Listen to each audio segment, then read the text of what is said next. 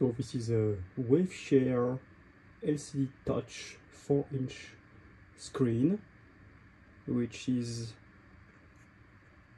mounted on a 3D printed wall mount, and it is meant to replace the ComfoSense C67 or any ComfoSense controller which can control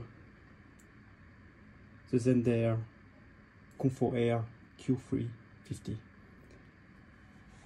Right now it is plugged via the Ethernet type ComfoNet, just for testing purpose, but it can be plugged directly into the ComfoNet port.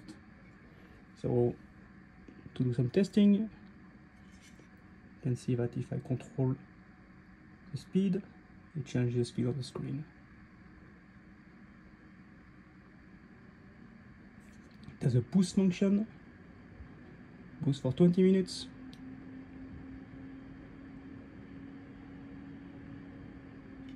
And it can reflect also the cooling mode, heating mode, and normal mode.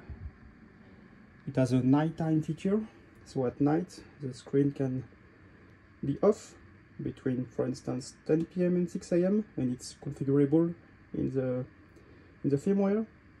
And it has a dimming feature, which requires to solder a couple of resistors in the back. Otherwise it's a little bit too bright, but yeah, pretty much can replace the whole ComfoSense. It is connected to Wi-Fi, it has MQTT connectivity, so it can be integrated with Home Assistant. No need for ComfoConnect LAN, no need for anything else, just an upgrade. Of course it's very basic, you can just control fan speed, boost, and preheaters.